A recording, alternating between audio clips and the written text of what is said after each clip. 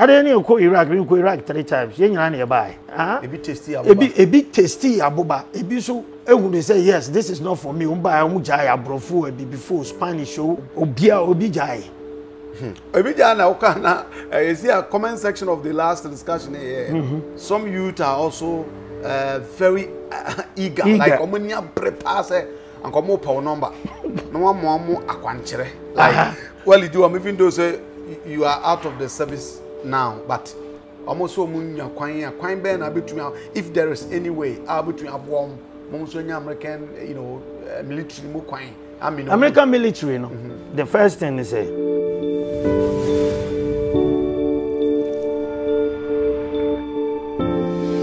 all right, I on Ghana TV, Midian and coffee, JC Kappa between from Sir Frank, and that's so many super, and that's the first super.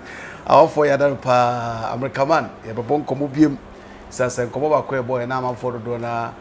We're so happy. Some were asking questions and all that. And that's so you never ever taught us. We said, come over, and I'll be good. You're sure so chance of a TVB. Sounds so, and I so maybe be said be amount.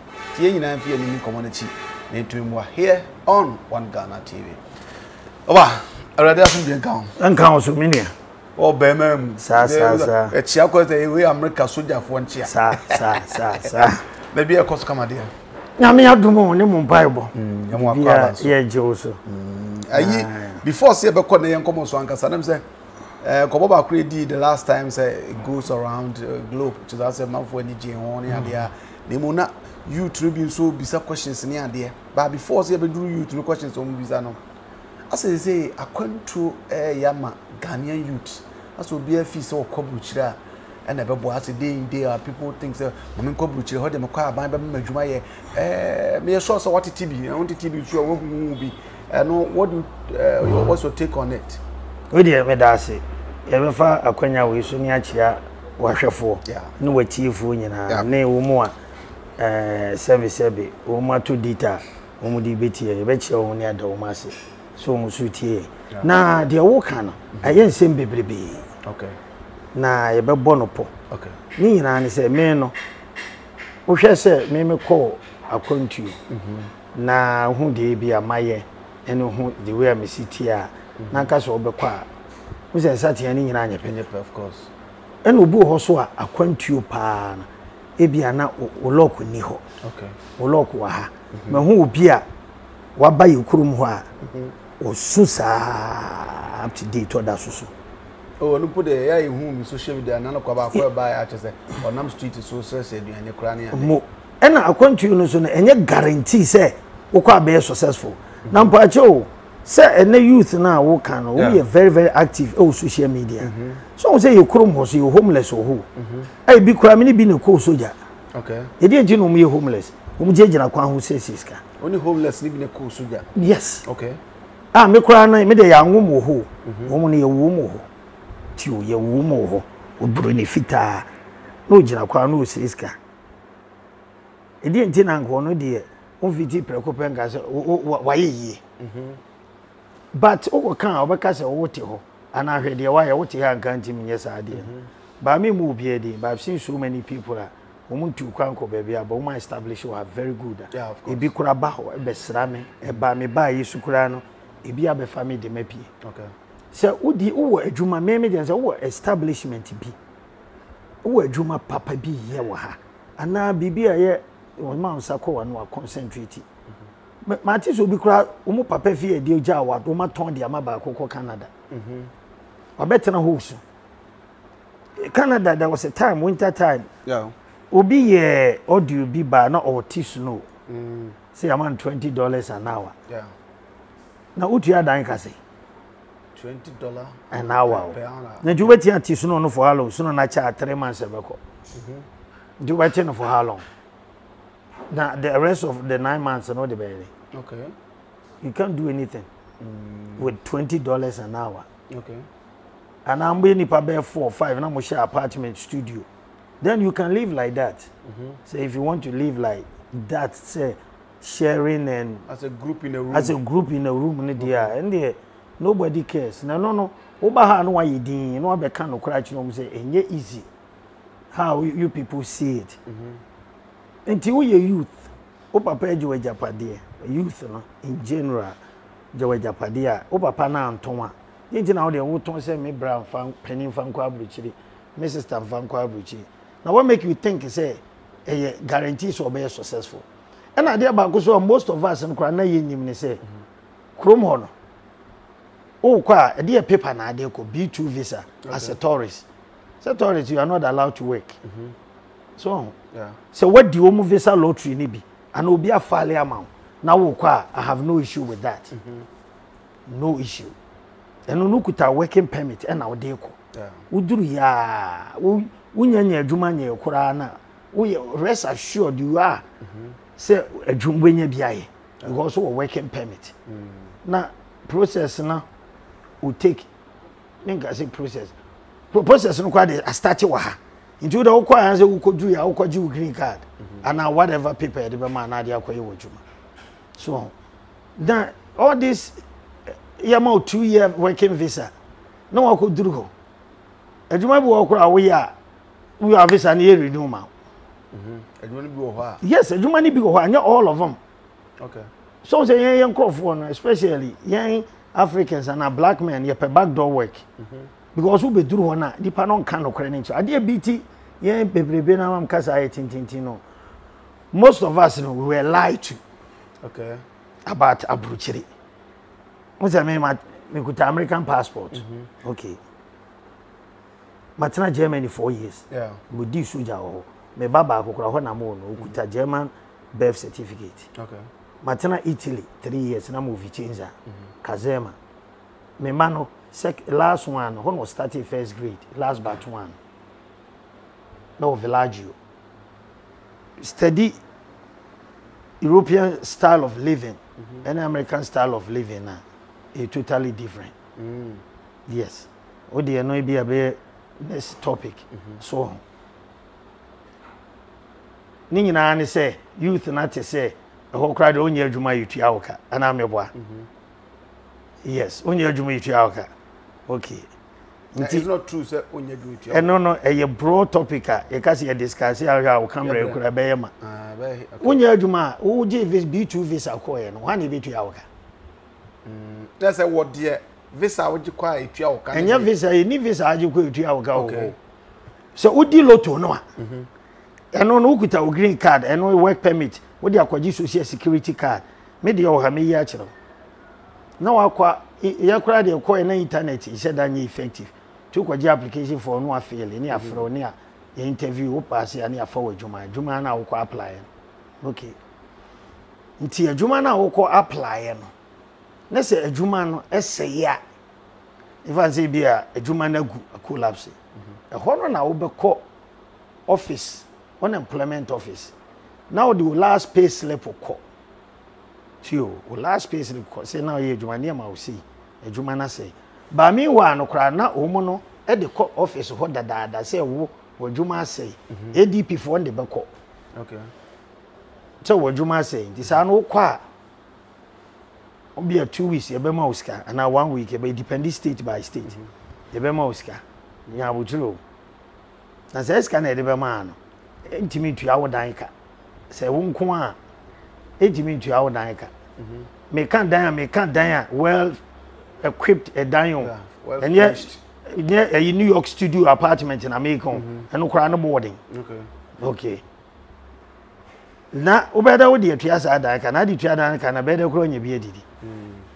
And I so I don't encourage people say ho ekoji sika because at the end of the year no obebu hu akonta because oba file with tax obebu sa so oji sika ka say omkro mbehu nti wo tax returns no beti omfa ma oh ye twintwas kwa kan emra wo say so mo kan say ya na ye YouTube ye oboa ono akwa abanti na ompese ye beko bi because your first interview here no you were a teacher and a jai teacher di kodi soldier even though say na nye soldier ntina wo koye woni o ma memra ho say ho no me koye no me ko apply school bi UDC ewo DC okay University of you the school no ewo ta check akra a check say me ko 94 enti no first no mbusa me say me fa tax returns mra ansa na ma me tuition assistant o okay me fa tax returns mra anya sa so a me po bi no guarantee me loan student loan am de be ko school no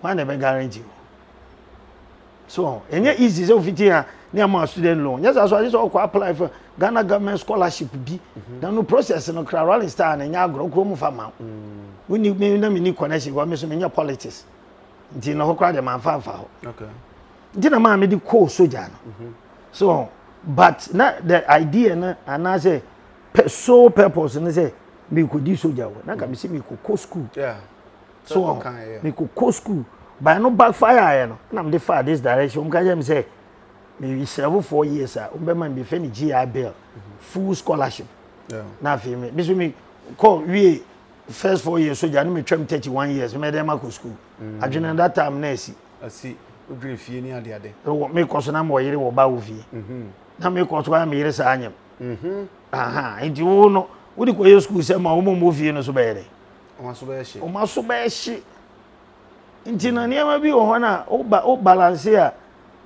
na your mind take away be wo man na was go stop now for different direction okay enti so be dwene say o koy akosi ama wa advise man say enye guaranteed say enye guarantee e kwa kofa e be fa okay e be fa because there was a time say last year me buy na me nim say no load obi frame me na say di nkomo say o say maka say aban ma adwuma and I'm say so cousin be Holland friend no mami oh friend I'm the chief at say boko na me busa o say brana wo ya aban adwuma wo say mo ke kan kire no na fe no hwe me na say mo kan kire aban adwuma na wo hefa individuals be company it no da me carry us up conduct ko baby establishment be to say old towns no so na burgers ni wo pa ashtown money crew from ni bantama ni so amemo ye interview fie bi mu say hey I'll do that say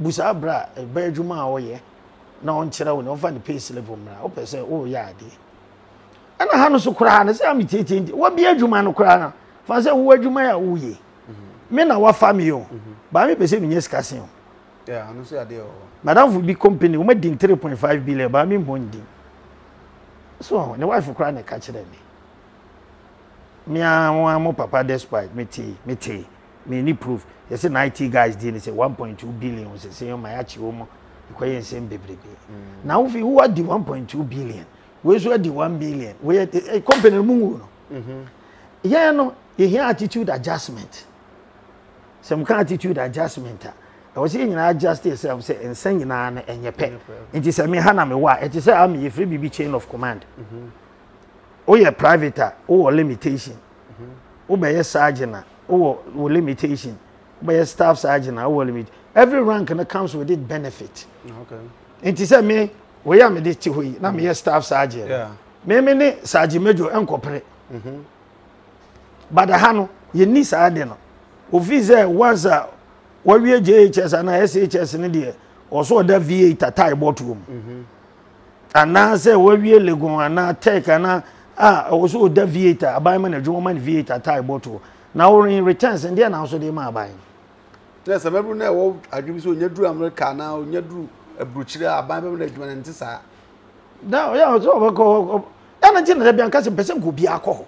Now, Pau me. On va plane si hoso bi anko and I can talk come papa prayer to America obeti obi kwachi en we huri play what dear because the key word is say enye guarantee life is how you make it enye guarantee bro it's not the guarantee just as you have made it obi so doesn't mean say hoso be okay okay na de yanko tu bi no mo ho ye say o mo ma o mo na so nti ho ebi mu so beto madam bi am pese me bobodi okay eni nyina na ko ba me kan Alex dey as Alex for you bebrebe wono di ye kodo ye na no ni odi wo mo to ni bi mo sa pack ni ma ba gan wo de paper mo bi ye adwuma o ma no waba wantena ho ada no lock so kan okay ada ni ko Iraq 3 times ye nyina na ye bai okay ebi tasty abuba ebi so they say yes, this is not for me. Umba umujaya brofu before Spanish show obia obijai. Ebijana okana you see a comment section of the last discussion here. Some youth are also very eager like omonia prepare say and come up our number. No one more akwanchere like well you do even though say you are out of the service now but almost so munya kwan ben abetumi if there is any way abetumi abom momso nya American military mu kwan American military no the first thing is say also nya green card first na get the working permit na on say yen no abribia na ye kasa itina de ukoko visa eni dina nipa bebrebe no because ya kasa ne manu mu ayedin ye manu mu ayedin ti kwasi broni so tenase ho say na wo ha ye din na udwane aba ho eni enye adwuma so enye adwuma okay because who say it was kofa we bra no bokure musa ahwe you don't qualify on farmer nipa na fa they don't ask them any questions they just tell them hey you don't qualify point blank they won't give it to you me dinner outright yeah they will deny you outright so me the and say the proper way no and they say omuloto no ba to bigum to bebre gum to person okonya American army mo na me no so kra no one thing say na de omuma ebi nko 6 months no wajai because obo awura me wura mu na 95 no me wura mu na me pass out say the Ghana for campaign na dim ko Korea kodi one solid year e wo Korea yeah okay kodi one solid year obo so a wo timi ofiri o ma me no papa kura nchen da o kwa America no wa join the army o kodi 1 year o Korea so about sika ya buru okay me say ban be top floor to it ko buy na be start is hard now with 95 no yeah 96 sorry is it as easy as they think say me say metimi a no obey center me metimi aboa wo mu a boa me de be boa ne say to loto no ne di okay say udi loto no a enye say udi loto na so mu the papers over ina ma wo so mbe require niam bi so we meet all the requirements and criteria no we meet this we meet dia easy now they say nipa be 3 abesim so ma me do ma wura me okay yeah we buy papa no be ba say ya no last year no okay that's after the interview right no before the interview before the interview okay so me do ma wura ba kokora make sergeant and last couple of years back so me yes ade no obo ebi afa say say woni me na woni mu bi a wadi loto ni be o say me obi kura nkosoye no na maje no mama ne baby ati onya adwuma no otuko bi oso pa me no hu de me oba me fie no say okay me so me join ya no join ma kura ba ko say we make sergeant won wan signing bonus of almost $60,000 wow yeah ono na mo so no onya mu me na be so ne say free ha de no ko and as they say Obama mabunu almost have about to something or comment section all they have to do is say try say omba bobo loto no May 1 May free 1 May kosi September 30th omba bobo obi antra na lock okay wo da trial lock so wo trial lock na so di a mani pan fra wo di na so link me am be boa okay the time people say we nyina no there's this gentleman I quite an interview recently wa boch say ni modu a na ni chi adwuma no ho oposo di soja o se wan kusuku ni onjam o se wan tumi anko the requirement in here SHS aha we do so ko JHS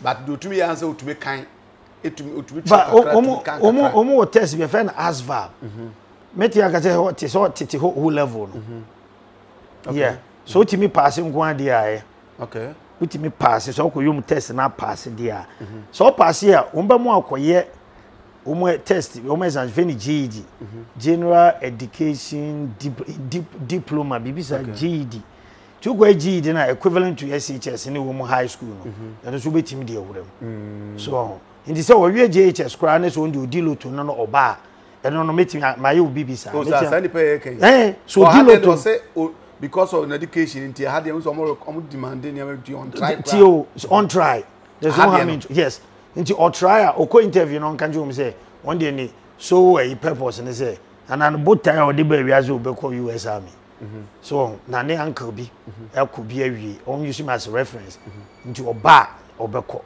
okay wa ku di loto no mo de be ma no ti ono ba ameka aha no amino ono do nya amino sa Ghana de mpo Ghana de me sheda nim na se Ghana amino de o se ta me kan se nye combat army nti na obi ko tueska ko no na wo ko tueska me de wa ko se ko wu a wa na be ko obi anko peacekeeping wo me peacekeepers wo me peacekeepers okay yeah okay nti no mu tueska se ko tua bribe na wa ko no na ye de na full time uko 8 wo be sora no pa be 4:30 wako the physical excuse me personal hygiene wa shave wa twitwiro se wa shave PT uniform akoye physical training for 1 hour and some change no wa ba be dware na sa akọ adwuma by 8:30 obi wo so be wie wo be pon 5 no sa wo duty to be tenam just the next morning 8 o'clock near release you near ma the next day no off so I know your garrison na yi ni bi no ebi wo so ayi tv samu nyina mo lie yes from ebi Abreport junction ti asore nkwanta left and right but say sa ho ball nyina every any detail if I adopt a highway okay but say sa ho ball ankofo atoto ogu nyina mo be yes adwuma asojafo no yes soja na nya say wo be prapra ho ye uniform na she work uniform dabi work uniform nti na ye bia ma osika se fa to bia ne mpabo ahye yes ye work uniform and ye what dress uniform my dear ceremonies no nti no awia no bo anu wa yi top na ka brand na hyew be prakwan ho sa akosi o yeah se suno so to a na se obi fra dwuma ba waka suno ma ye nam ye di suno chains ahyehye ye tai ho na ye sesa wo mu yeah wow ye dwuma de ye ne ase combative na bibia a bibia ebesi bia when I was so called rescue it was police for just edwuma oh okay it's NPA can say or when the so be say like onye ni the so be say to minya American lottery na ye beto agum no to mi di no bo wuro mu ko no of tuma otema homa there could be a waving door say also to me kind kakra so otema otewa homa no ba me met guiding na so o ye serious go metim de na wuro na nya brutal and am say o ye serious o mo kan sa ko masa o ko basic training na e ko mami excuse me for Jerry but when they no want team na ni so oh that obu ha worry frog legs da upon January 9 ah obeda we the besi was area no mato afi na osusum so ate cause me can ba pa na mari we to why we be that why we upon January 9 yes sir and we just enya better o mo hu ni say enya better o obu ha airborne training kura no why basic prerequisites whatever afi ya didn't coach soro kura ogina tower so afi on fa homa kura nsi no na ye blues so odwa na ndum so obeko obako ya make obu a play mu kura no one thing was menti la ila me nkoda na obi aso ko soja free play with what we see I said America say it's easier said than done. So you know when more can find determination who well that's me first time I did to hear me say na me to be that me to na makata mani me who target to cry na ma hit adati ya do be fa be BRM basic rifle marksmanship basic rifle marksmanship ye be kire say etuo kra no ye de ha free ha ko ha na eto o ha si eno ha we squeeze na ketu adwe no fa na trigger squeeze so me mani ba akokora me ntimi nkata etuo mu twawro ba bi no de kata me anyway ansa na me timi ata oto so kata ni ba ako so wo emu a so wo emu a BRM no wo be emu first no control breath to hume it depend obu ohume kosoro no hold wa kache na ansa no wa squeeze anya sa wo be check so and I depend position bi a wo gina wo shoot you prone unsupported prone supported kneeling position bia and at this time quite because of combat you know you chere wutuo to the left to or the right to so you were the mawa cause a target no ha unkodan ho nkosi ti waza udi we fa no wato ha oto so se kosi okay nti firi soro ba for mu firi na ha be si ne funumam but was all hit baby and I any right no say target nti the only day I got a target from the right no and I say udi ko ha o hwe kora cause time ni ho so hwe wani but the all hand who say what point target from the right now man so at because say baby a wo no wo combat unko entertain obia until the only do no platoon say na platoon leader na kan chiro say ya fe na ko busa ha na wo he na we don't have time for that target from the left na one so say wo dey abibia focus ni any depending position na mo ko say wedge position we face here bi so face here chire ni nyina tactical training okay nti no afa wo ko duru ho no bo say afa wo fe kura yo ya 50-pound rucksack bowachi umpa bo ahyew wo se o Kevlar wo nsuo bibia tumo kutu wow okay but when can you be master me dey ye be mam de me call free helicopter be wo ho a meko saafo no if they are fortunate so munya kwan kwa you'll be able to assist them. Why not? Okay. Why not? Okay. And you tip then there. Tap send as I did some ababe boom. Tap send say more in Kanka UK. Ubutumi be tap wallet. Ewo app no so. Na basa so a utumi save up to 50,000 Ghana cedis. Yeah, or how be any echi. And this me woman say, hey, rate no cost through eba for mu. Enya de be kano. Said usi di to so no. Sa pepe na be cost de do duma. Na aba Ghana so a etumi aboa na peso yi ni kakra di do duma so a. Eye simple. Tap send so say there. Yakopiem ewo Netherlands, UAE, and afi Austria. Na said the na mo Canada, USA, Europe, baby obia no. Just download the app. Nimisa so promo code no abo 1 Ghana asho ebasa mo UK ne mpata mana say Europe no ye ma £5 and €5 for free. Now Canada and USA dia na chese no $10 for free. Tap send. No fee mobile money transfer. Easy, convenient, fast. And sounds so free. Woo tia she. Me discover ye map him. Hey, they just say okay, tap send. Papa no.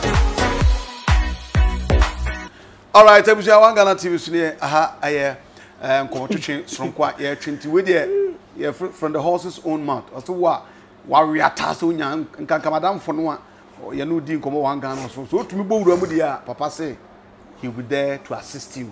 Na emum nya bete don't think say mutuo ni nkatekwan die na wokosaw na kwakosaw na mu adwuma. So for those of you who are eager and very serious to participate, wa man kwan ba ko ne say try na tuluto no bigum na fa na be duru ho de a eno nya tema ho ma kwan bia so onso betun aboa ma bibia afa. So komo no be kwa so na so sabi si e de a nkwan na da na ta no ka bi hwe ti no ti say em say election year mu na ewem so onye politician debate ye hwe ho de ahwe anso kakra ko e de a kuntunwa an nchia na ko fa sem na aba anya sam ko fa sem ko ku from board ya sem na ba ni bi no e we anya ko ku from board so say o ko ye no ba yi fitinwa an nchia na e ko wani 30 years so 40 years so be ba me da bia busumi afi bia me ba so hu nti takrabo bia su wo so ba fom de an takrabo ba fom let's see you obi e kan de am say papa alanchematen fafanto movement but then they to the vision industrialization was what they ba ye papa ba omi the vice president or candidate also say digitization and or they call na ba kwa edin tintimban pa ye papa John Mahama ye former president also 24-hour economy and na be ye achinje o kuma say na you also the aja uframa no neighbor. So all these the obi e kanana kwambedi akoso edin dia bebum am say ye kwa cheddar also on kwa ni shia o papa kon yi na Saturday no exactly yeah do tie the obi e kan no kwada do ba wom na nsense o de po e beto santimem na ja yetumenya container in multitude the obi e kan atitibi hu ni sen 24-hour economy na ba chinyi no also your take on it and say 24-hour economy na a very very we say dicey topic. Oh really? Dicey. Very dicey. Okay. And I say very delicate topic. Okay. Because men, I don't think say we are even about 1% even close to do that. We can't. Really? Let me put it that way. We cannot do that. We cannot do 24 hours. We can't. Remember one example the security system. Okay. Ghana police station you close to tabe. Inclusive. Oh yeah, sure. Inclusive police station. Inclusive police station. And this is as I'm to me see at 10 o'clock. Because I'm police station and 11 o'clock around 24 hours. Yes, that's how we know it is.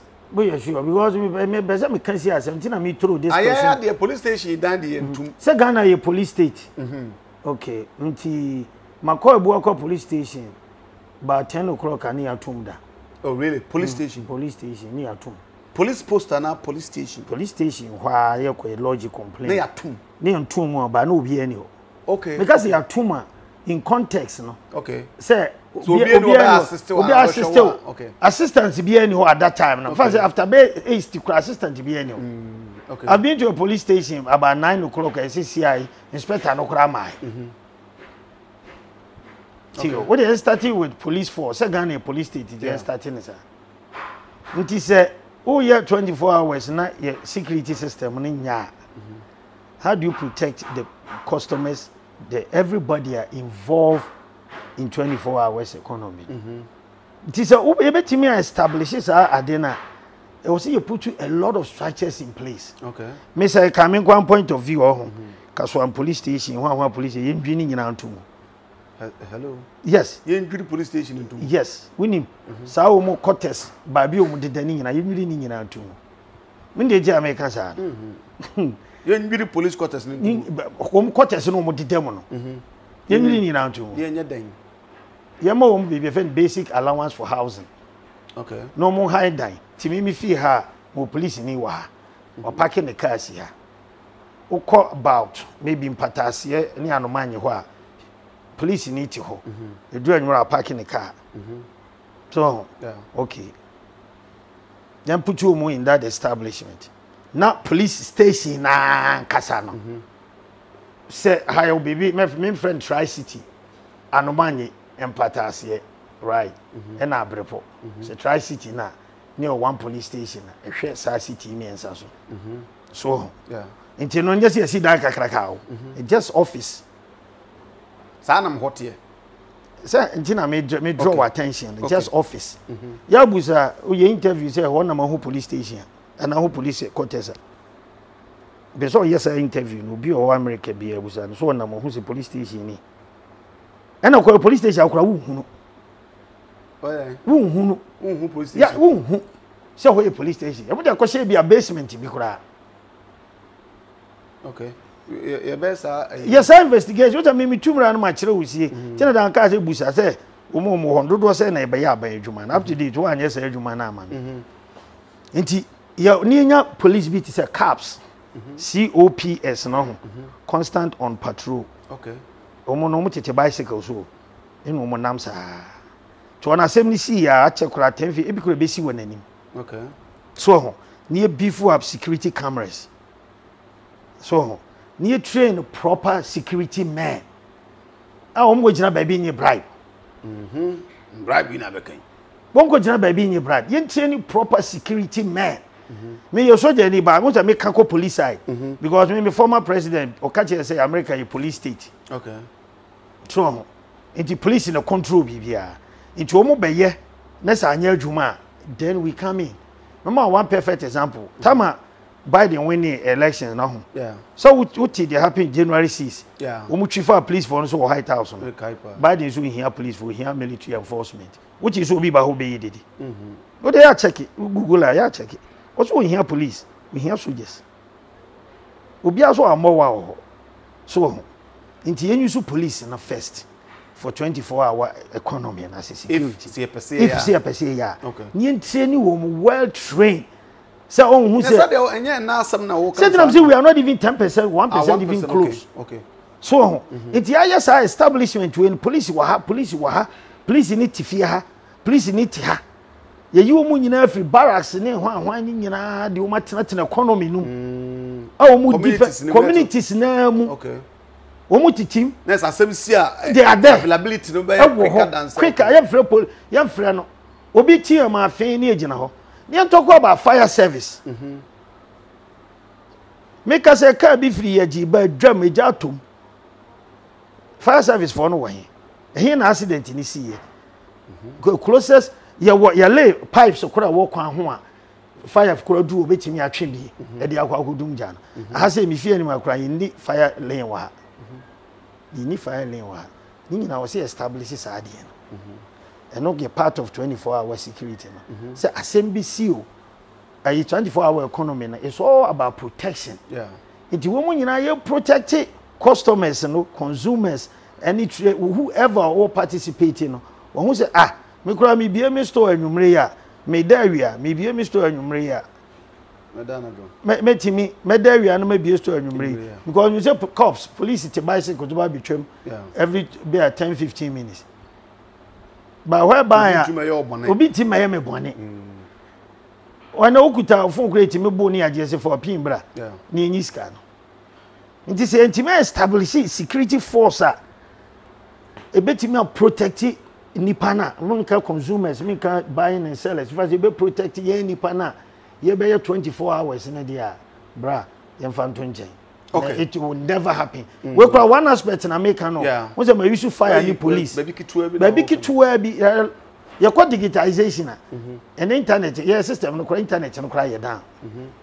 Untimi cry ni scout send this care unko. Ni na was make sure say uko Korea. Once I'm saying first duty station in Korea. Masa na ha cry better na ho bon ankasa me say. Na ho bon ankasa. 96 okay. Me sa ko ho 2000 no. Ba bia me base kura na me hu no ho. What change internet kura ko ha. Excuse me, uko cafe ya. Wo phone connect Wi-Fi straight. Wo phone free. Me say Korea ho no. Korea ho. So because omo abotre, omo otwen ho. Ai de ye ni sa de no. Ye kon ya ye kakre. Ateni, wo take am a. Mo se mo pe kwan. Mo se traffic achi me mani mu hakura ka be fa na wuti se mo ntike mu di atem na ohuru di ye ne ka mu na nya kwan ko e kwan susu nye susu abui sese ne nya den nto mo se mo ye kwan so crotchen ya na do so do njije nya kwan no aha ye nya no mo kana speed mrem nya ntentem bi ko ho no weche san kana to na ko mu gina sa pepa na nke tu awie ne we de data 24-hour economy ko nka about light o. And light no okay say no so ho say nkan no ho asem o say no honorable was saying katia say omo ba ma light no daytime say ni dia oh ya cost na adwede oh no or link or compare apples and oranges they say we use data no data na night time no we use air4 no electricity so ntesa okay adentina electricity na ye gina rely on one source akosombo ni ntimi establishment oh be fancy Ashanti region akra nkai o wabie flow ese kwa yintimi nya hydro and yem pe other means uranium other means for tomu ye bia no mo ye bui dam ne ata bui ne say supply here for and dey been to mention it yeah I'm gonna say no we mu need to come into play lighting system now guys what be o cost to be na fine excuse my word eko ade be chon fish nyina pro we ba ko fa fish abegum we fa na here. It's like a 24-hour economy, and we have to sit down. Now you meet planners. Okay. Until we can be busy, say media guys winning baby. This is what I'm thinking, but I need to do some more consultancy, consult to a lot of industries, and as a lot of stakeholders, a lot of people, a lot of say when it comes to scientific say digitization, you pay expert. Because digitization cry can say he be here electricity. Because we phone is all be here so the electricity be charge. Yes. Yan security system. Police do what you say. And I make cry and say me government in power, and this is what I would do. Yeah, bia no youth no. May recruit to bear 10,000. No ma training no for military training for about 6 months.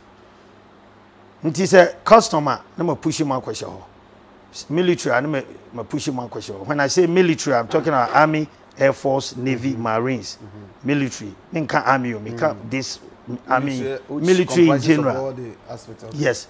Until me push you, me be I'm recruit to 5,000. I'm train no more hard. Until when I many baby have mansion, but the more yes, Sana cost to year Cubans. Yeah, Cuba. Yeah. Until no, me jina be kase ejuma ni ho. Say me my fault. Me try go ba me do be do. Nti ebro na ebedro na ebeton wo benya bia tua menya bia tua moka koko na ebeye no wo metimi kan kire me say ha no bia for office work obi for office work kasa na meye say me ye government appointee ana I will talk to the government say you know let's do it this way every year na you recruit to youth no for ombia apply wo ye omusa afa ofuru momoma that's who you sue elimination by rough 30s. Yeah, elimination. Yeah, not by rough 30s. But I say, we are complaining, right? Ufa, we are nabqua, we are beso in the quarter office. We are we be as if I'm quarter office. Okay, And this is my family. Military, the only choice. Because what raise your right hand, what swear off allegiance. We need choice. Ubeya, etino.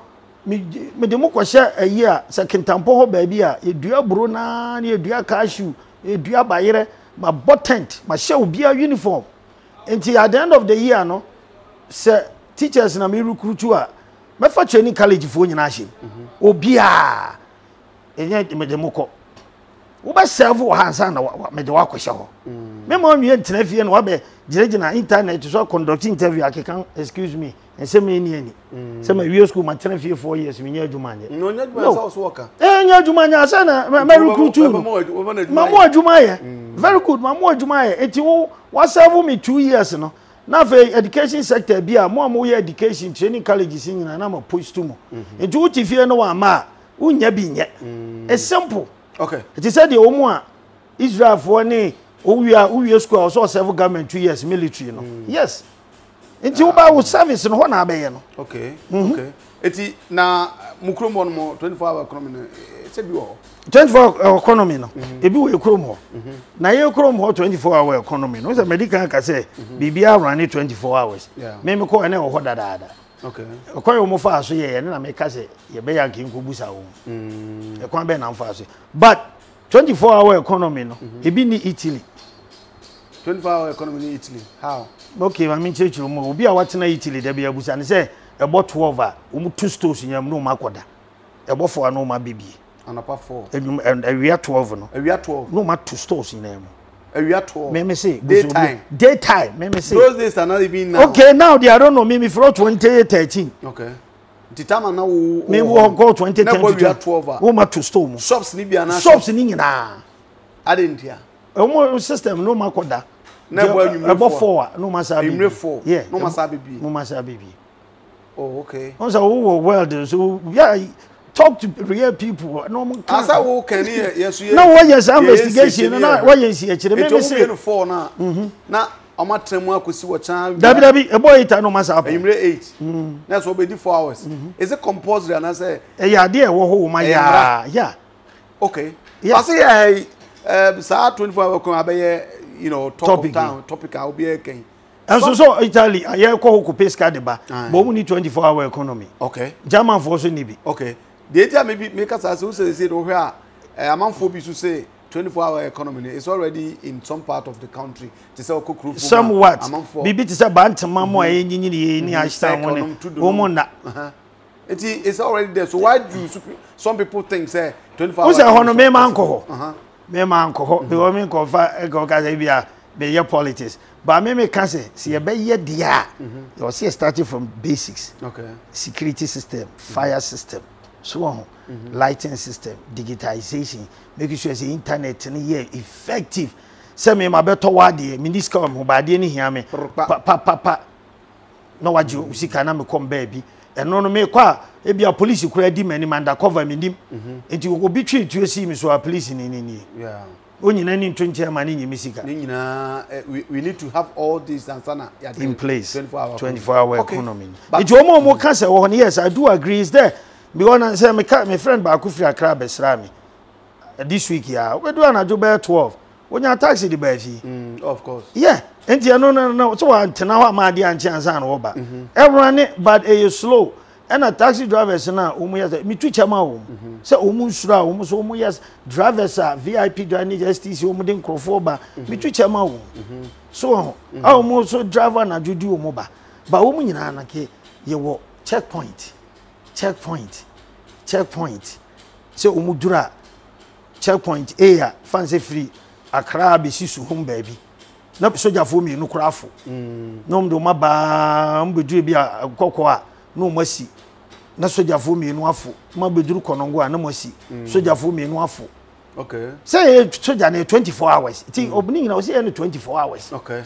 There's a 24-hour economy, no. See, if it won't come up, it will take time. Master, if it come up, he about 4 or 5 hours. He about 4 or 5 hours. No, I'm not even talking about interview. Because say you can see best hard no because that's the argument on for we say be order that tinya dey na dey wo ho no ye betinya improve no by the American what kind of American we say betinya say you see checkpoint to major highways no so Kumasi to Accra, Kumasi to Sunyani, Accra to Kofodia, Kumasi to Kofodia, Ho, Kentampo, Market Center, Chima Mono. Oh, Techima before a car be two. You need driver na kasa, you're testing and making sure I say, oh, no, monsa. And I always see Musun Kubu. It's in your pay, sergeant back, only private back, when you load 280 magazines, excuse me, bullets, a channel, into a boy front to 80 actually. Not driver, but it's driver is secured. So, Oban will be a team, a man and a male motive, so you're a year man. Express bus back over. I'm a TV. So, it's your news to say no. Say, or do checkpoint to honor. So, soldier for agent and the Pana police for agent, and I interview by 2-3 minutes, make sure so no more, sir. Are you ready? What by soldier for me in Nottingham? Mommy uncle. Into soldier for no motor, BBI a setter. Yeah, was a helicopter, if anything at all, helicopter crown them with him. I score 2 1. That's a good thing, but a good thing. And time, and the time no so before I was was here a lot of homework. A very good thing. Obiaka say a good thing, but you need means in the bayano. Okay. Say ye baya. I was here tenancy. And you see a bar, yeah, you can be I no fafa. Just there the preposition and the pivot, and there be a good idea. But to bet I can say, and you open so cry now, predecessor be and now somebody be a beba or back of fire, every draw to her. Okay. Tro. Pe. Near tro the idea in okay. So, yeah. Tro be beer who says, Sena, who is in future and you're quite bad there. But now they are constitution Thomas Jefferson a Troy. And so up to the end of folly. It will maybe almost a way near amendment. It's almost a 24-hour economy, no. We are and Koya near yes, Sano. Nedi be near the show to next president now Ubana. Uber to us, yeah, they are quite say any continuity. Yeah, say you need because oh dear ban, maybe visa me bet to us or men are magic in any mania. One aspect of more council, yes, no should be reduced unemployment because before about 24-hour economy, one of the key points of I mean, say a big question of power, no more pond, a human away. Ah, Yoko. Answer about Kakana or Nakaka is the Sayama. Kakra was Ayama. Now, Jumani be way. I want to make us a Cassia Koha industrialization. There was a told the AB by Rollins by companies of Wogun will be listed by WhatsApp. I was companies in a BB revamping. Okay. And don't know the best support to your 24-hour economy. Okay. So, and a very vampo your 24-hour economy. Then you say a canny, I know for foul. And I say easier said than done. It's easier said than done. Okay. So, okay. And you know, a good idea, but what's it here planners here, tenancy. If you answer, it's okay. Politics be ama. You know, all contestants in your tenancy. Says, you be a factory, sir. You be a factory 10 this year. Is it possible, sir? Contestants in your transit. So, you know, your stomach politicians will be a penny food. Into no minimum transit. Because they are all coffee back and maybe coffee no make different. So, yeah. And now dear Papa is back and Papa is back and different. But sen king and I tenacia. Oh, yin and I tenacia. And a day side not to. So, okay, first, your energy sector. A day in a bay, you been on 24 hours. Your security sector system. A day in a bay, you been on 24 hours, you been on quality experts on which me are okay. Near establishing. You call crank, son. And you know, you do industrialization and employment a honor. What can you okay? You say every year, beyond region be a bit in be a better region. It's a hankati in the Diawaha. You bet me a producer, betting a producer in Katia, my etimia producer, and one. You better sport to say you create and what be Miniano Hank, Mamma Cofa. Abusha, Edumapa on demand sells for an eka say, Edumapa on demand for say. Say, O Pesa would did med beer and Kankangana for more bruchely. I'll be here, Nipper did it so ya, tilers, and answer building constructors, fashion designers, just make auto mechanical beer, O Pesa would decide med beer mano. Obako ye app on so now what download Edumapa on demand service. I yes also about www.edumapa on demand service and also so bako ku hu edwumadi edi nyina.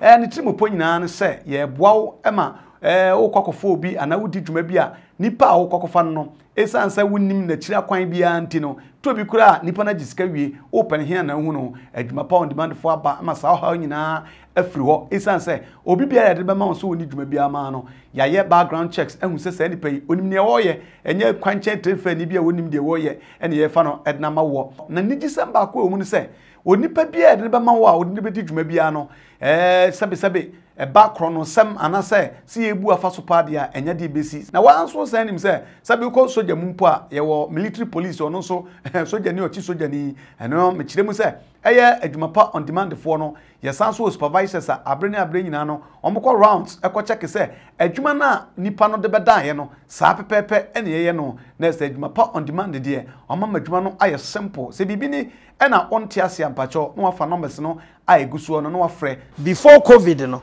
kwasi fa nwa na si wo no bra ene emo yellow no fa bra cause they all most people were who before covid na nwa no near turn $17 $17 after covid near turn $42 from $17 to 42 me say me tina me dey be 12 for camera no to so aw mo muti aw mo ya yabi no no mo frɛ omu nuanu ma wa America mo so kan say am so jai mo hor mo ya enti na enie we say anwa we ya turn store be friend Sam's kwasi gina o menko ya turn Sam's before covid no na ye $17 and then $42 we ba fa mo we mami Jasmine we na me turn store be friend Sam's $16, $15 we. 16, 15, yes. Between 60 and $15. And we do 25. Maybe I do 25 we. After COVID, no. Yeah. And I want to cry. Ebu ho kure be $60 so. Okay. And cut here the no. Yes, where you saw you be no. Cut here the be $60. To say you 5 gallons say ya. So. Okay. Your president this year January 1 to pay more so inflation adjustment. When you am to pay mo kwasi ba fa ko a general disease and tracing complaining fan ke cancer in your politics ba ya some kan na kwese that je kwasi for mo ho ato mo ntina mo na na kan se ho ato e na kan se ho ato e ka me yusu just say ho ato e the question is any e be kan no kwa just say o ba sho sapo mu nsuo so o ba America ho a sho sapo mu nsuo bibia ngu fo ma abesesa ti say de tu ye trim say e ho de onya adwuma etua wo no o me diskan be ma ba oba bia ka Ghana na abefa na o ka say na wo ti aban na hwe ono na wo ta kofa baba think about that okay obi ti Italy wo di disoccupation after disoccupation ya say because me from ti bi refi o mu kasa no say disoccupation ni na say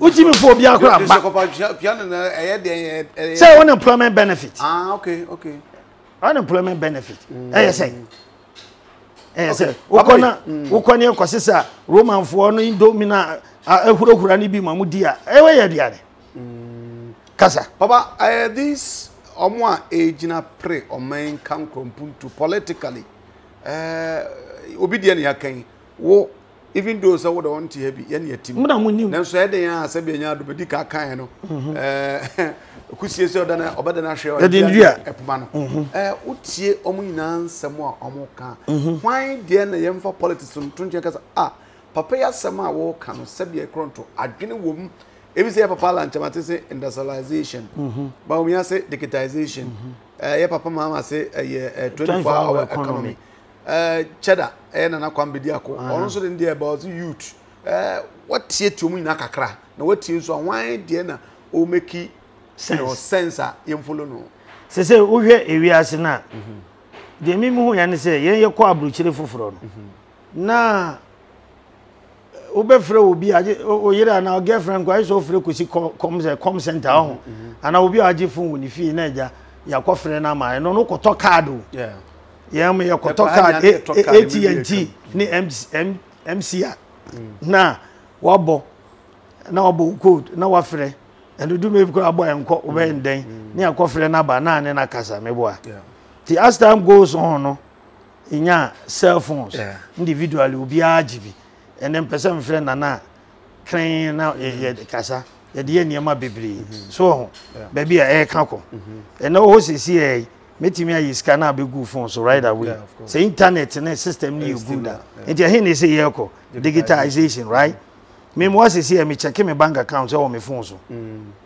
Don't baby we ase ne ko. Enti say we ase ne ko no digitalization no be ba be control bibia. Enti me to metimi ato afrew. Me say fa wo shirt yi fa mail breme na fa mu kada mame. Yeah. Na ma send this car ma. Na what your transportation na mo de ma dia breme. They said you to ne ma wa Amazon ni. Wo ha ne dia beto kwan no ne twa foto ni send dia to phone so. Yeah. And then na eko. And na wo store kra na ntade bebiri ni o sample wo kire wo kususu sizes a wo ha no ma mili abro. Yeah. So the digitization but are you too early and too quick and I say are we there yet? No, we are not. A gradual process. Okay. Because it is a checkbook. Me cry me checkbooks you go cry and I'm say expire with US or when you should be. But me call store am me just call phone number of phone no balance checks. Yes. Yeah. Me used to be cry penny me. So inti baby a ene wi ase na e ka ko no. E ho na e was the whole world na e ko. I'm not saying say the omude ka ko bia ye. Me kan say ye. And I mean, so no, me impose me well, it will be also. Say me pay winter also pay way. Me dear and say me dear and can lean towards digitization. So because that's but and also no eliminate job opportunities and employment. And also too much unemployment increase. Okay. So it was say you have a basic balancing.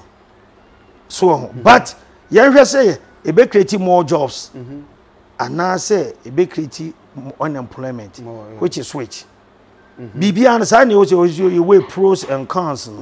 Or see a way. Near who say a binian fair. Dossy and way near dimly kaya digitize BBR. And majority who can read and write. And those who can read and write also don't have the money. And more so said there are certain villages require internet crano, call crow ya, and ye na cobasa, or course and this can add the internet. Let's say we are not yet there yet. But you have to put some establishment. Okay. Be to say Yakosi Tower be or Miami Kurum by Yerabon number 3 hono. Yakosi Tower be wa a hono be okra only cause or call BBNE and I also and I be quite quiet BB obejina hona and why and Nema Ubetonu Kukua. Uto kuku na udi sika gu ne phone so ama na quick onko bang nko jehwe so asan te ona unemployment so e bande ono so ye fa no so metra bank eno ne cash 22 cash 22 asamato no okay enti driver na enkasa bi se bi odi check sika ne be bank ko crash no eneni hobio but then by Yesuko and then my kubuade. There's a from your point, what do you think we should do as a country? Maybe point of view, no, and as I maybe take in say, I was say BBI and then bit by bit. Okay. See, a co too much digitization. Now, why a bit you put a stop to it. See, a co you could chapo near the Abakumasi. Let's say, do kono we need to me from upon my band. See a befe means it's a bobby pon mutokura now. Nkoko bepo bi mutokura. See a bebo mutokura near the Aba. Aha, it you know, I was a drew bia na ere. Yeah, pause. Okay. Near Shayachi. Near say, hey, I assess so far, dear drew. A boy, and I say, and a hanosuno. See the Kodu baby na MY near company panos dear do yaida. Whatever quakusi. And also, I met ye baby. I was here, baby. I was there. You can't hear maybe boom. Until I'm because all these contestants need to sit down. Now, would they sit down? They won't. Until one from your own experience as will be what will be mine so many years. But you can for now, what more than the what? Oh yeah, exactly. Yes. What do you think? Devoid of politics. Dear now, because our politicians near the umber trans because will be efficient and young. Yeah, okay. Winning. Yes, starting from say. Sir Nanaji say obey president don. Yem veto. Yem hear the why nyina. First thing yem hear tax returns, who to tax ma buy. So me the hon kwan here, me nipa dodo employ wo mu. Okay. Because as an kan dey anka na o sen kan 92 na dey akunya ma da akụ farms. Okay. Na nye Rollins na o se dey man. Hu se me nye Rollins fan da, me nye ne fan so da. because one in the buyer, me adwuma say 79, 81. Okay. So one day he will never be my fan. Okay. You could woo and you can't simply, and I don't want to say anything. But book right here for Sakwano to the Infanasem 20. Okay. Yam verti di pano. Na ye hu say nipa na all ban what he is capable of. And after yam 4 years or 5 years or 6 years, that's it. One of vice president out. Away.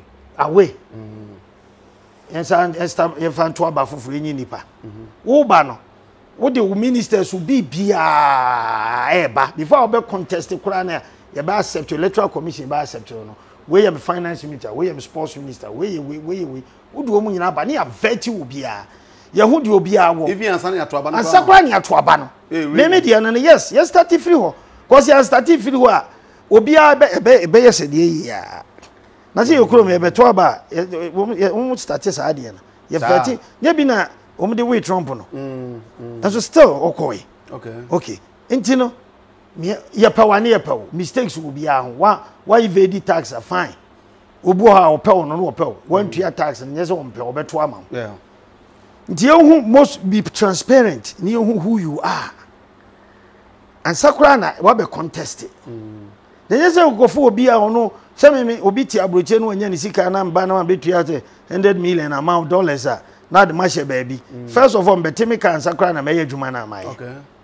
Me yehu me betemika as me position na waji miska na mo waji miska na menya assemblyman no me bosia na mkwaje me ntuetu ansa o se mitua anza na mo be de me yama mo nti ni but se mo vete me na mo hu se mo 2 cities da bank me ye adwuma we ma ye we ma to aba no menya nti me ko next of him the V8 mu dia you have every right to question me go me ba man fa V8 ama I don't I feel they don't mean V8 so yeah nti no yeah establishment no e wo ha na enye ena se nipa no kura no se to aba ma ni wi a onko vetting process bia no se aso ani enim di owo enim di ode baaye okọ so a no anso okọ free indemnity clause cover na me bo yeah indemnity clause no say tama pa ba ofakofo so de bi be friend declare your asset chakaye minister chire ne wo abra wo ba ben na wo so ahwe de wo na kede but anya adwuma is it because na politicians no de nti omani ni sad na chini say omu say edo ha ba bro mu nti ana I will say yes or no. Yes or no, okay. Yes or no. The jam can yes or no and say one. One fi say do ha ba bro mu na two e be expose wo mu. Okay. It's all about the exposure. A best expose woman. And moreover, no zakufo so na so ne favorite wom. Nti o menen betena say papa yesra wo. Ode bandi the same pe be ba wo. Ti eja nipa so sem peni obi a ofere the of the fair for. No majagum. So but there are endema bi wo ho a na ka very good declare your asset ni hu. So fi say e bi na your first interview me kan ye no. Ka wo mu nyina na ya to aba mo wie nyina no. Voter ne edum ko no gupo no obi akoso e. Na to keni ndo. Ashanti region ne edum ko antoa. Mu wi anoma bo otumfu anim so no masa bi kantam ho. Aka otumfu ntam. Asa can you? Me can become serious like heart attack. Okay. I'm serious like heart attack. Yes, I'm not playing. Ashanti region so mu nyina amra ha. O medinse e wantoa obi a di kosua ne hye na bebo ho. Mu wi amakọ manhia me Kofi Ajekum me na meka me Kofi Ajekum hospital so man hwe ya anto nhome na ya hwe no hwe aguso wo di apai wo ena babo Ghana ena babo ayen ne hwe nipa dodo ebewuo ne nipa dodo ebeye adwuma me si ano ne ade ebebo ayen anya sa ade a hwe buada yo Obviously, July 8 can Ghana for Akofa a draw one so be about I friend Gallimas herbal capsules. Na draw ye didn't bring akuma 14 and a dia na ono mu adwuma edi edoso pa. Ni mu didi akutin won bi pa an say e ma umfie no chese wonyin kura ye hu na say kuta anti aging component wom nti e ma onyini sa so na esan so eko enemu yade sa syphilis gonorrhea prostate enlargement prostate disorders and a face sexual weakness ni nyina e yade a wotanom e Gallimas herbal capsules ya e be ye fro e de amount de di obiem so e ho fento aso eno e Gallimas ointment ya eno no obi a odwawia no keka no na ode afen 18 ho and a face so honam na nya kuchiri e ma unya ho to a mepachew eno so ebe ye firi ho ma honam na ye fe eno da nchen so a sachemfo yareba na ye wo ana ade bia edi utiri hu nya de mepacho galmas ointment ebe ye firi ho ni nyina firi Live 8 Clinic Ghana o say apomden hu nsem hia om ye ti yade bi to so na ye hawa mepacho family mu odene eko Live 8 Clinic Ghana numbers in the good screen no bomodi afa Live 8 Clinic Ghana was your number 1 health expert. Baba, do you need third force? I'm up for said, and these MPP they have all, you know. I agree. I agree. We need enter a neutral person. But I'm for third force. So you easy Ghana because third force in the end. Now we are America. Third force in the BFC. Third force in the BFC. It's the only thing they say ye nyina ye doye man na and am kacha mom ye nyina shadow ho anwan ye nyina ntenase mo am contest the MPP am onya momra mo am contest the NDC am onya momra individuals no nyina wo nya stomach politicians obepe ne yire ne man ne girlfriends na akodi ne promote slay queens that's all said that say so one do oni sika dada tinya fe sa na obi aka wo sika dada tena hwe obepe de so Ghana enya adwuma ye obo ye billionaire Elon Musk so wote ho Bill Gates on ho I don't know your contest or more company. So me sure said on this can see Bill Gates. We also this can see Elon Musk. And today didn't know better one penny. To what cause what you're doing? I was so what Tenassi. So what Accra and Kumasi and underprivileged regions Libyan. No alcohol. Say a dear yen ha a babuay region han. Semi Cromun Casamoa. Yes, ye surface mine and one. What got tenacity? What engineers? Now, what tenacity? Some young 2 years. Yensi school, Yensi hospital, Yensi engineering school. They said the Saudi Arabia for year, and we see petrochemical engineer, no money to Moilo, no money control more destiny. Okay. Company be free Philippine me too, 2%. Yeah. How can any petrochemical engineer way betting me to engineers and develop betting me to your oil am I? And I best site your oil could have said I be why you could. Okay. Be OPEC for never baby. So, in the end, I catch you when you may be. I don't catch a British system, no, and I Bob Malika and a young Quasiasam. A technicalities be any technicalities be any. Then I can move Sri Lanka, Nibino. I got it. Oh, come me papa and issue Heathrow. Are they? Ah. Oh, Quasia me my military ID card to an officer or checking I'm so no question. I'm one for my power soon. I've been anything else or I'm say yes. You should feel as I'm can't even change. One British security forces about, and I'm saying yes. You know, when I'm saying what? Tell me what? What do you want? You know, calm down, say blah blah. Whereas I don't need to calm down. You go and talk to that fool over there for disrespecting me. Okay? You go and talk to that fool over there for disrespecting me. I'm a staff sergeant, United States Army. This is my ID card. And he says it was government property. He's not the government. He don't work for United States government. He has no right to even touch it. So you better train him and train him right. Let's go. Because for Sri Lanka for Pakistan for Bangladesh for no. So British for almost second in command. Until you rough so Minumbiano, obey disrespect you see. So when you soon Yashia, and I never be free. Oh, baby, free Ben. I'm one the coffee service here. Oh, the uncle over panic. You free me to a chiloquan. So, Etino. Yeah, establish home establishment in yet. Yes, we need restructures. A lot of structures we need to put in place. Tin American for free women's as no man BBA. Don't go straight technical, hands-on. You soldier military be a friend hands-on. You can practical, you can hands-on. Okay. When sat down, now ye, netias ye. Young can just practical now. We reading no hands-on. Yeah, we reading now. Do we share? Yes. Okay. Aban come on and care the power, but in your brain, son, I was a month for a good you here in News Animal. But Abrante the so a center of attraction on and controversy. Because they tell controversy about attraction, but not say be our come as a controversy. Or say no, those as he's making point, but also could chat a po. Eddie Ababeto, Ashanti region. And then we say a joke. A joke. Oh, a joke. Sana a lot of people try to be maybe sarcastic. A joke. I didn't a joke. Say everything is possible. Mpezanka onye research we say Panama Canal, ne Suez Canal, engineers ne how much a cost to British and especially British and Americans and the rest of the world. So even African creating afford those adena. Because God me sure. So he knows exactly what he's talking about. Today I can't. And I'm gonna say a joke. A joke as a say opese. Say opese. But some point Ogada crowd. Okay. Opese yes a quarter or check crowd. Yes.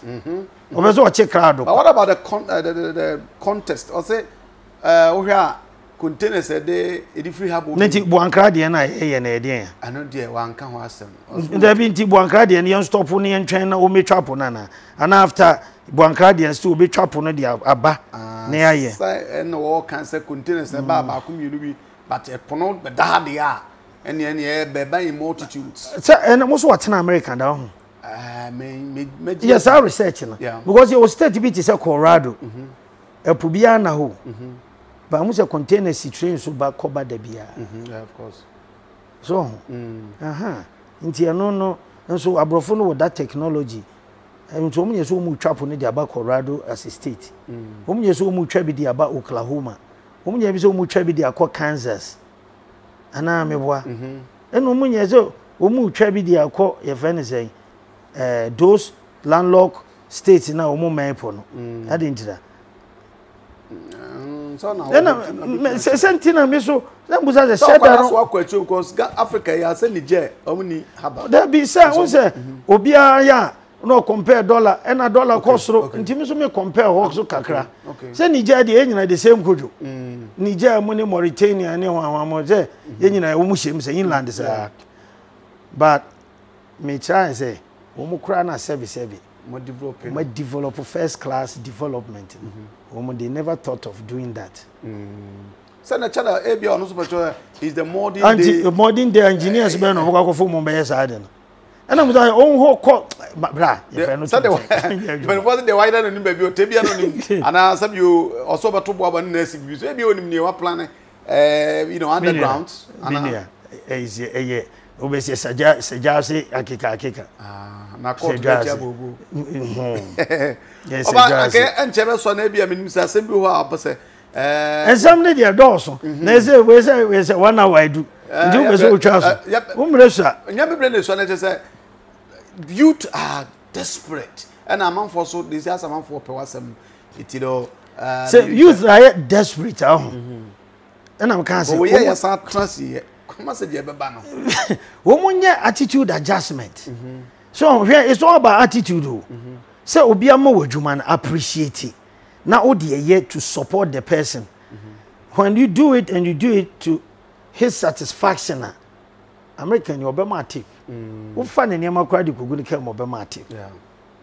wo ye no appreciating ko a obema tip but ha no nipa no onye ni yie ti o onye ni yie die na onye no eno ne ye downfall ne ya mani hunu bebrebe no okay nipa no onye ni yie na se nipa ne be ye ni yie dia a gradual process okay American and as if Rome was not built what in a day what ye bo nyo fiti ana akotoe wo ye adwuma na save we scan na de kotoe me mo what ye bo me nye de ana kotoe me ye adwuma na ye kuro me fre bibi layaway ana layaway ugo hu na ye ofa na de akoto asitu 10% to ase na befa na anti yama ebi 2 months fatu awie na befa ade 2 months wanti me atu mu de akọ scale no ma yi floor no ma koton ba na edu sika ma okay as simple as that me fun okuta me fun kakraka me free busumi bi am $25 me tu an for 2 years yes am for free bi ho pa anti me dwama no mu kire o se makoto fun $2,000 something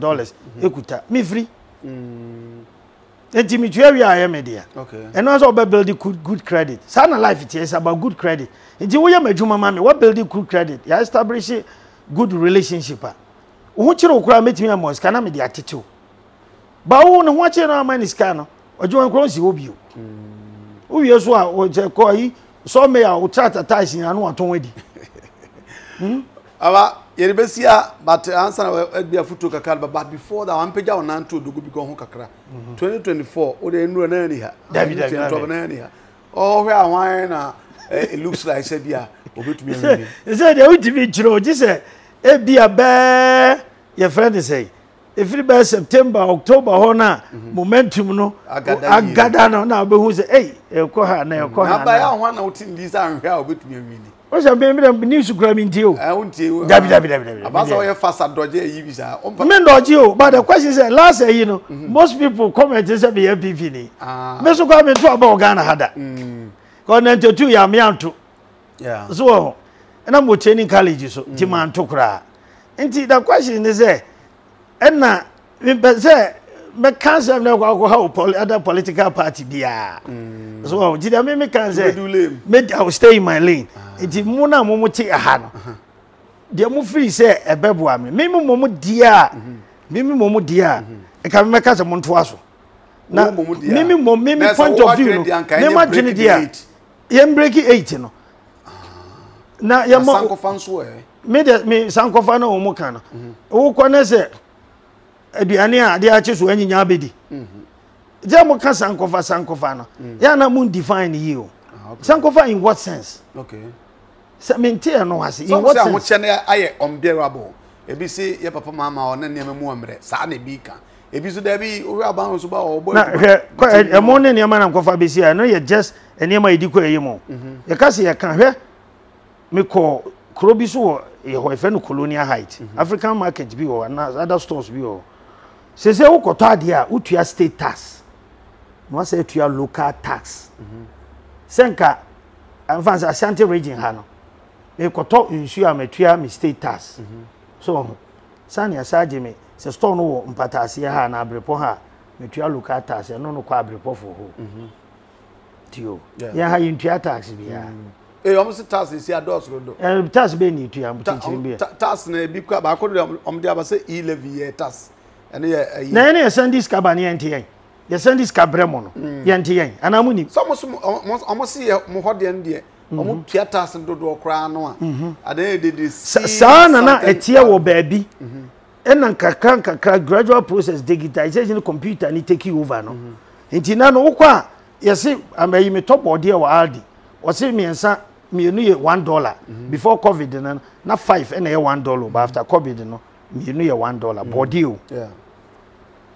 nti ukona the good scale so na abone $5 so automatically 3% tax na no abeka ho so on the ono the above so ton no you know $1 nti wo 3% na beka ho na en cost over government no okay so it is ye digitize na me ma me no ton to so bantima dwom no yamani scale or the eguso no we ono de me se me deje me ensan je 5 cedis inti no tax na beto so no no woni mu obe calculate ni se obe bo ne se so tina me ka se education was here mass education from the grassroots the basro say America ko bi ton watermelon wo kwan ho a wo ya o de calculator be bo the tax na kan ho ama eno ko anya store no wo gina kwan ho na ton watermelon okay cause ya ti adena se he me ba boy no 19 years no o se tell na me ni di nkomo ena o ka ya me se nonkrofobia toto ediema agu ho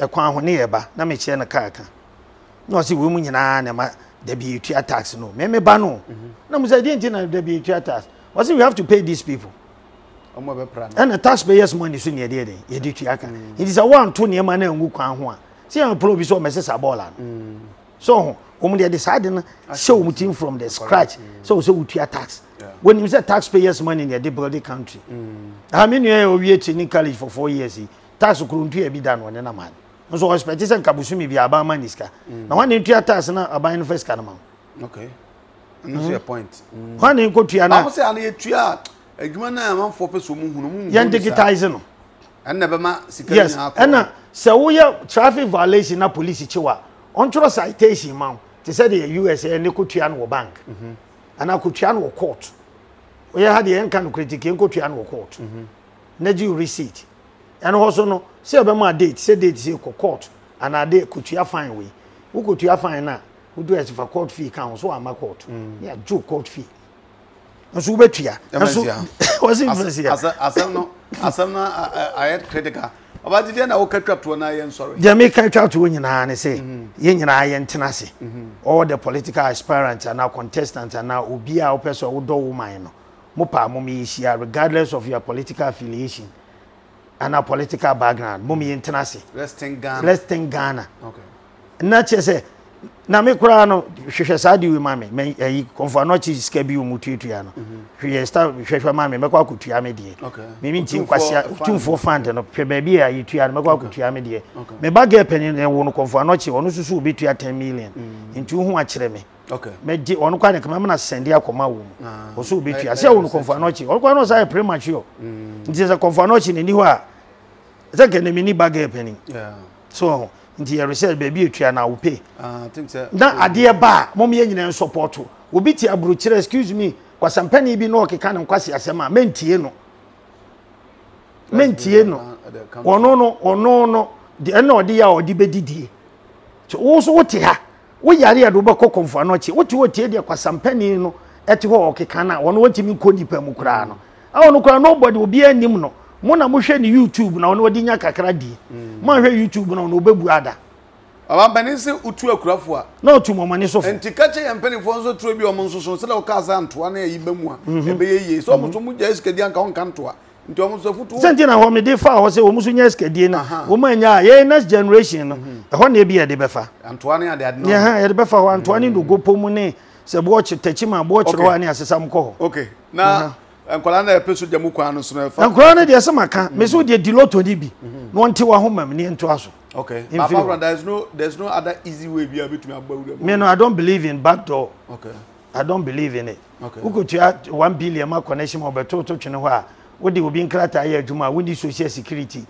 the insurance kora wo ya na de ko 1 2 3 a wo mu ya obeje na de okay obene nam kwa ho sisi ska wo akoto ko ke obenum bi wo bodam na de also akodu Ghana ni bi akodu so nso here assistant we can you still have oh obeti me afre me okay obeti ya te wa ho mem no wa afre me okay this is a good news abusia yane yeah papa American soldier man is a friend of yi edin ko abdi card ma akore do afi bafo ejekum bra pani ana amaye futu asamaye education on certain issues ti also sera wadwen mo anamo tima homa na soldier no nya bia makodo wa bie pon na to a chiro the doorway to me fast na say eba me pa cha unya difficulties be I can just you know call me na fe me so me a chiro process anam so a we hia ne moa na fe ato so e ho no fa comment na to comment section ho de hawo ana de on tia se bia midin edin na coffee GhC Kapa na butua from Sir Frank na me ye pafo agikum